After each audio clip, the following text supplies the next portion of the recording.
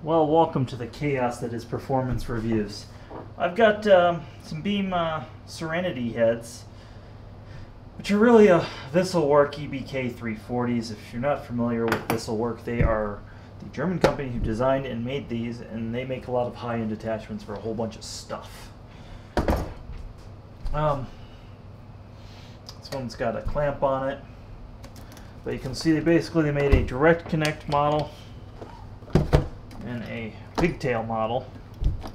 So we're going to go through and see if I can't just make one of these work as a direct connect, and hopefully one more work as a pigtail model, as I have a very interesting vacuum. I would love to throw one of these nozzles on the end and show you.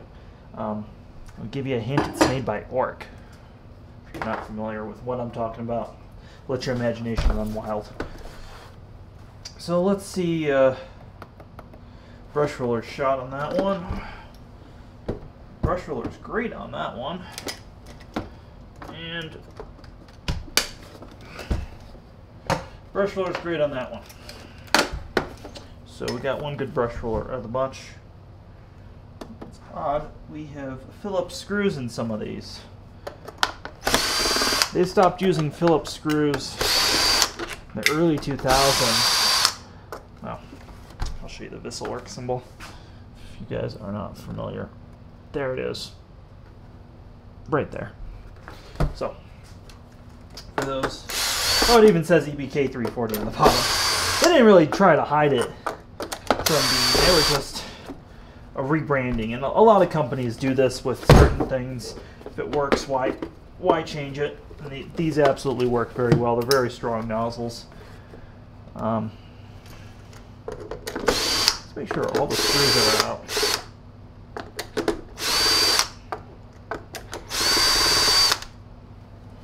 Okay. Well, headphone warning. Let's see if we can knock some screws out. None. All right. What has happened here is the screws might be stripped inside the lid.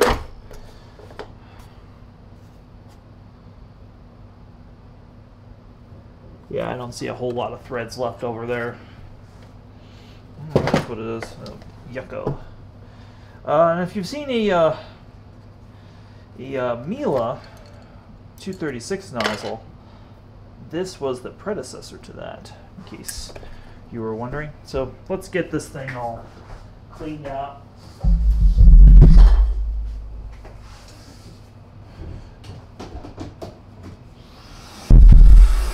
Let me just bump the camera with my head too.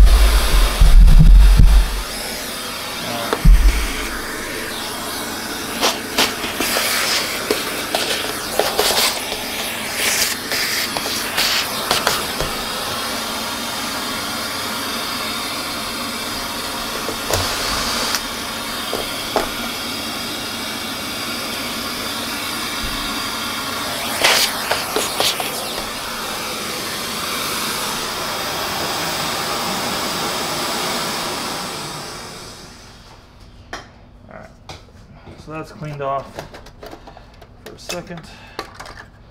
Aha. And now, if I showed you this and showed you the inside of a Miele, you would not know the difference unless you worked on these every day. So these brushes are short. And I'll include a link to the description below, because I bet you don't have a donor nozzle, on where to get one of these guys at a reasonable price, hopefully. So yeah, I'm just going to strip this nozzle. I actually don't really care about the rest of it. Strip that. Oh, and there's a little filter right here.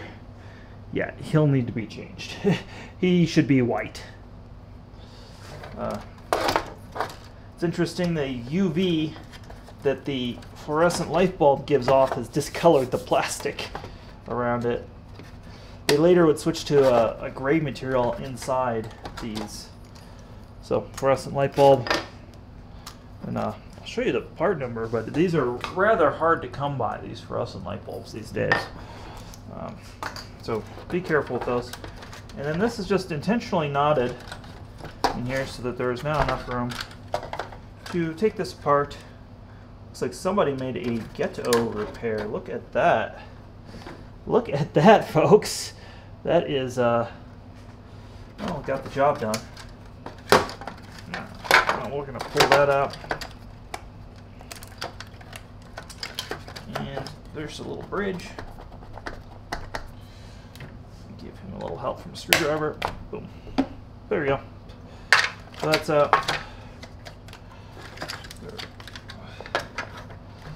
pull the motor and pull the micro switch and the neck, and you can see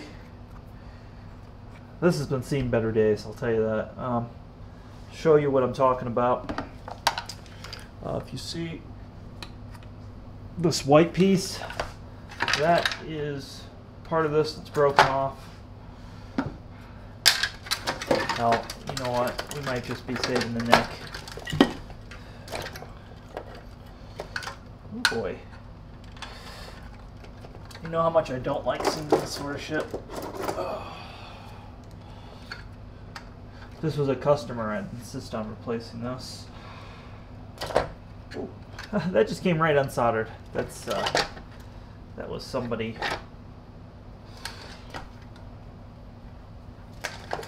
So I really want this neck. Is what I want out of this. Everything else is optional, and you can even see there's a hole where the pigtail would be on this. So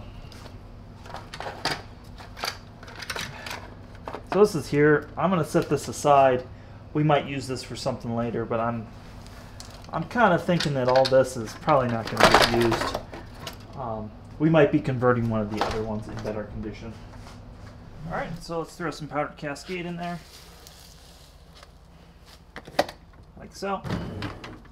And I'm going to put a little bit in the pre-wash. That's just because I'm still trying to clean all the gunk out of this dishwasher. And Power Scrub Plus.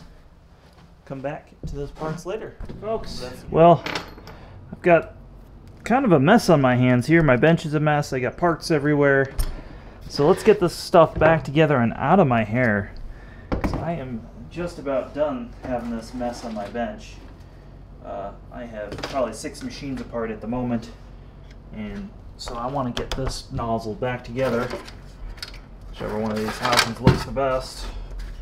Both about the same. Look.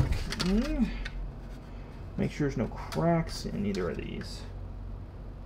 I think this one's a little bit better. And if you don't know, I had 3 of these that we're going to make one good one out of, hopefully. And this, you can flip these, and it renews it. So we're going to do that. It's also about 95 degrees here right now where I'm at, so things are a little bit warm.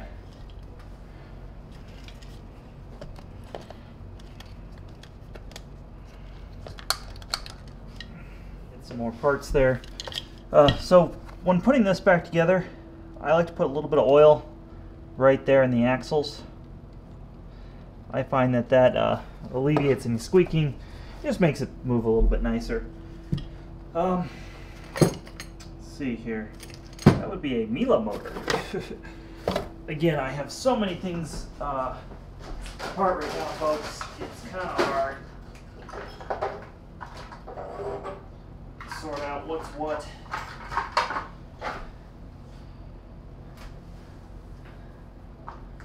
What was in this particular one?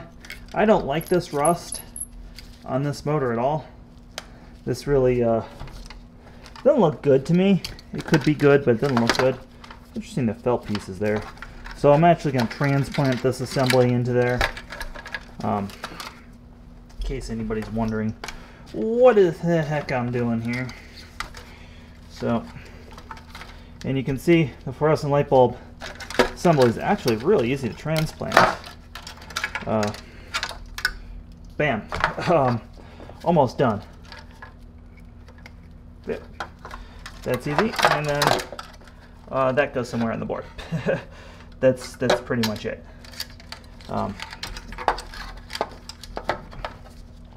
So we are going to give this just a little bit of oil, keep the grease in those bearings wet and pliable, and that will move things up. Usually you don't put oil in ball bearings, but like I said, this stuff is pretty good for doing that purpose. All right, that frees everything up. Everything is much better with that. More better. So and you can see when you do this that there's a path here, the wires, and I knew I cleaned one of these covers off for this. Everything pretty much will have its place here when we're done.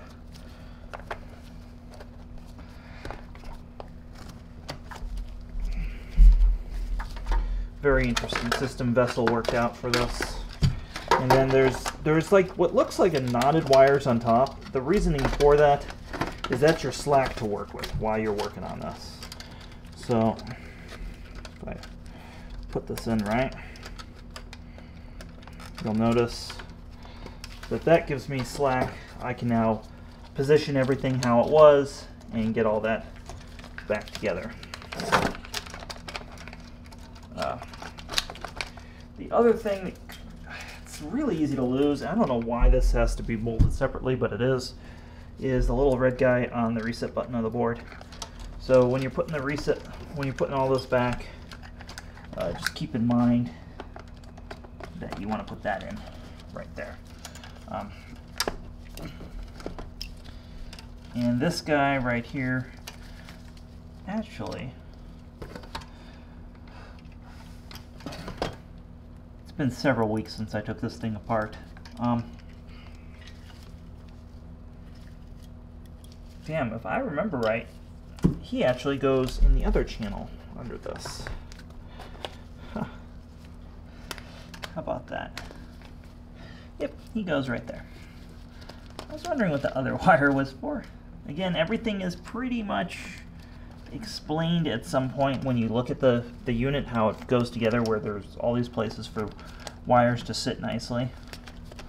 And the Germans do a really good job of just putting this together like that. So that sits in the path under there. That goes up there. And now we can put the motor back, but not screwing the motor in yet.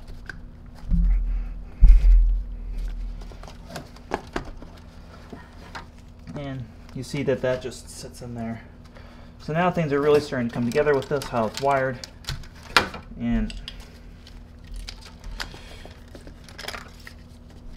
you have this, which has a path that sits in over there.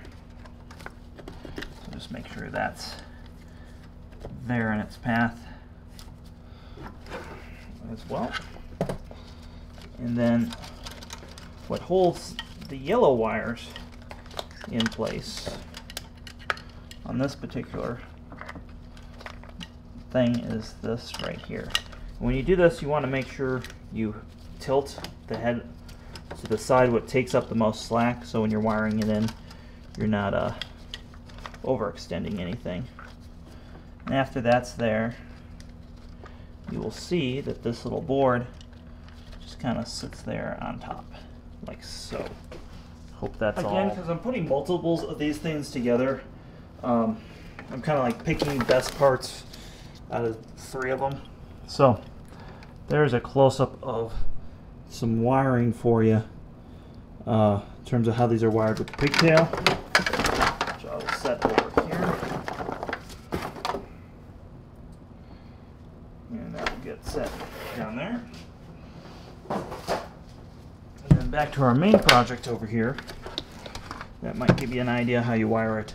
A direct connect right there. What's to what. So hopefully that helps somebody out who decided to unplug all these. They are labeled on the board, but they're really small and hard to read. So just keep that in mind.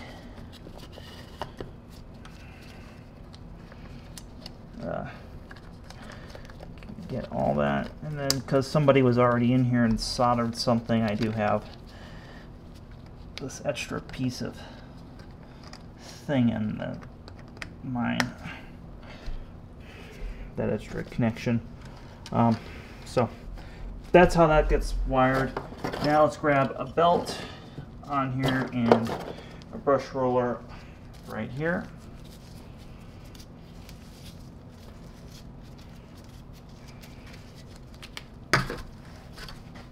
And you can see this one's kind of a little bit sorry. So what we're going to do is just real quick clean its edges up.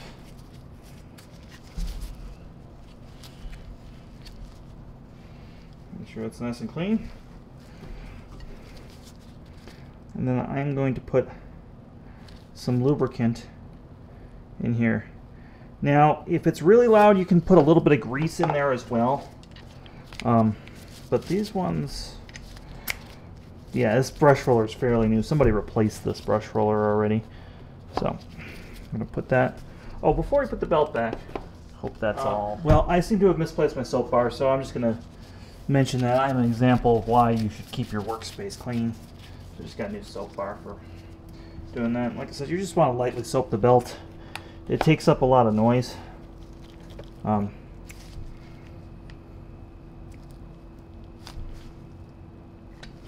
And these ones, like I said, I think I have used bearings and a new roller. You can, just like I said before, just a tad bit of grease with that oil. You want to make sure that they're both Teflon based or both petrol based, you know. So you basically want the oil to melt the grease to create a thicker oil. I would suspect if you had some differential oil laying around, that might be better to use. And at this point, we're going to start putting some of the other pieces together. I've got all the screws mixed in over here because that's the way I roll. All right. So there's some things here that are very important when we put this together. Zoom in here a little bit. So these guys, super important in this thing. This was the filter that was here. Now I have a little, I hate to say this cliche, life hack with that. These filters, they are made out of the same material that Miele uses, and if you're servicing Miele's, you always have these little cutoffs that don't fit anything. I always save the cutoff material just to make these little filters. So, and you don't want to use felt, you want to use actual filter material. In this case, I even have German filter material for the German power head. So that just sits there like that, and the motor breathes through there. So that's just a little tip in terms of maintaining filters and a little thing you can do there. Now, if you don't have that material, I guess you could try and wash that, but I doubt that will wash very well. So now we have the wedge, which is like a Miele upright if you've ever worked on one of those. Actually, the Miele upright was based on this sort of design. In fact, if I grab a Miele upright motor, happen to have one, I don't think you'd be able to tell those two apart if I didn't tell you. So we'll keep that in mind there. And now, notice I'm not using a drill for this section. We want to use our hands. And before we tighten anything, you notice it's kind of loose. We want to put tension on that belt using the wedge and then tighten down. And it is easy to strip these screws or break this plastic motor holder, so keep that in mind. So the belt's nice and taut, all that. So we're going to start putting all this back together. And as you put this back together, you need to pull, we're out of frame here, you need to pull the wires that you made loose over here taut, because this Otherwise, these fluorescent wires can get caught in this, and that is not a good time. As you put this in, just be careful. Don't hit it too much. Don't. And as you put the LEDs back in here, you notice this board shifted, and it's something that happens on this nozzle. When they came out with the 228 or the 236 or the EBK 340, they solved so many of these little issues. They just kind of made this not so fun to work on sometimes. So as you excuse me, we're just going to put this sucker back how it was.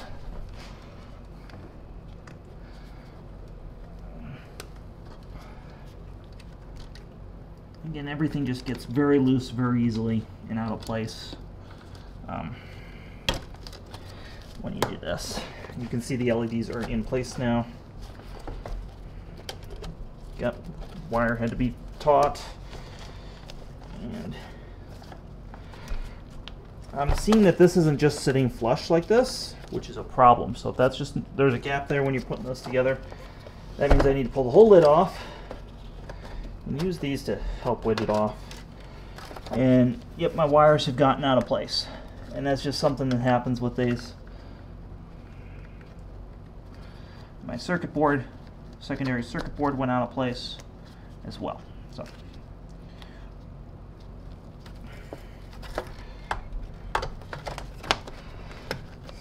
So as we again put this back together,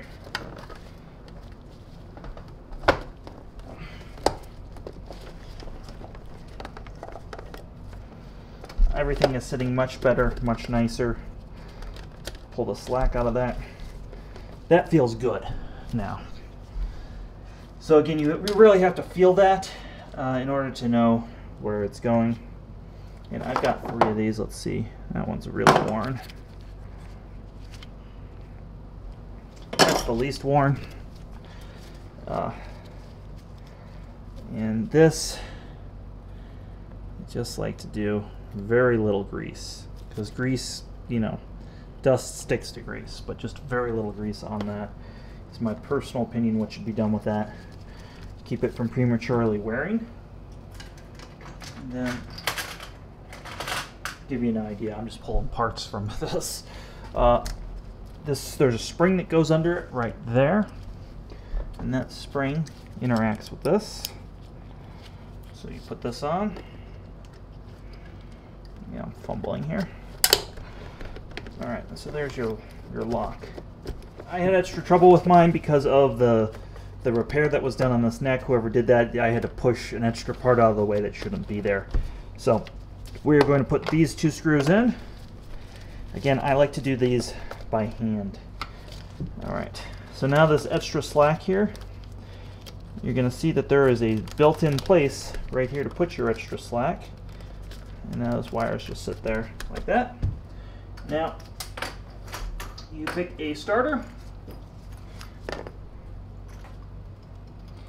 Got some starters here. These rarely go out, but they are interchangeable. And we got a fluorescent light. Again, hard to come by these days, this particular bulb, but it is there.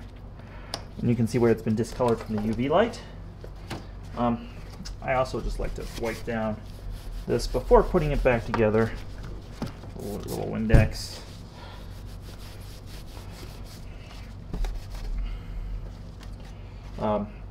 So now at this point, everything should sit on there and go back together.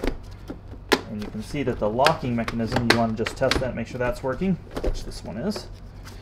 And now we are going to put everything else back.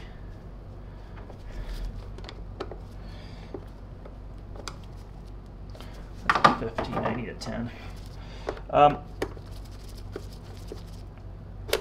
This particular set of screws I have, because again I was making 1 out of 3.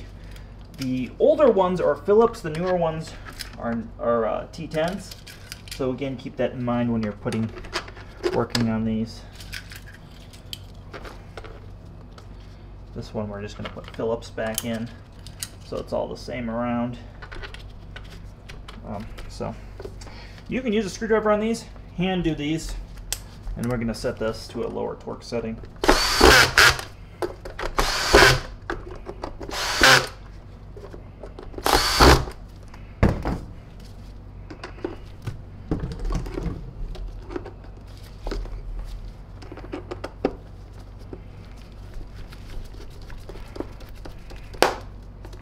Yep, then you'll hear it like kind of pop and click as things get back and settled back into their place. Everything's a real nice tight fit on this. Alright, got that. And I do just like to put, again, a drop of oil on the wheels. Keep it from squeaking.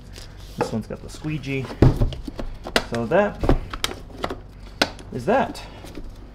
And now I'll clean the paint marks off. I've got a great tutorial on cleaning paint marks off on Patreon. So, and if you're not familiar with Patreon, Patreon is where folks can go donate to help keep our channel running. So, big help to them. I'll put whatever parts I can find on Amazon in the description as always to try and help out anybody repairing. I do recommend you bring it to a local shop if you can. I don't recommend you do this at home.